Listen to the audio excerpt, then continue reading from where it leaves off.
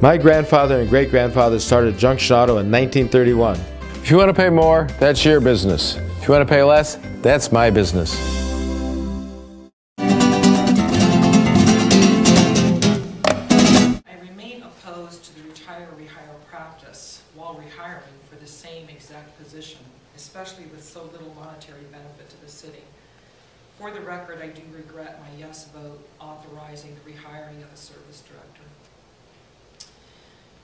Number two, I believe a 14-month transition period for a finance director position is unnecessary. I believe wholeheartedly that changing personnel would not negatively impact the city's pending credit rating process or its future bond process. And also that the principles, policies, and laws that govern municipal finance would be upheld quite adequately by a newly hired, well-qualified candidate. To me, a 6-month transition for a city manager position is unnecessary when an assistant city manager has been in place with ample time to cross-train and be prepared. Fourth, I am convinced that the current and pending city projects are not utterly unique. There is no demand for any personnel to remain in place for the sake of these projects. In my opinion, new employees with a fresh take on things, qualified new hires, would be able to handle our projects well and perhaps even bring new or positive ideas. I am troubled with the process that has been engaged regarding these transition agreements. For 2 years, perhaps a little longer than that, all public employees have been aware that PERS was going to eventually change its retirement rules and regulations. Did we know how? Did we know when? No.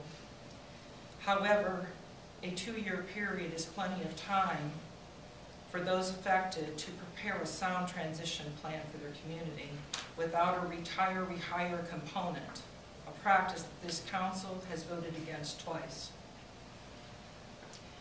Personally, as I have worked very hard on this issue, I have been confronted with disrespect, manipulation, and accusation. The process and the proposed outcomes have appeared self-serving to me, and I cannot agree. My no votes do not reflect a disregard for the long years of loyal and talented service of these individuals. I think the city has been very blessed to have Dave. I think he's in a thankless job. I think city managers all around the world know that.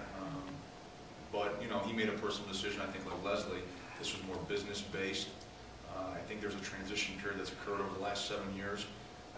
Now again, I think the finance position is a little bit different. I think when you look at what's best for the city, I think ultimately you do need to have some transition there. I wouldn't want to see that position leave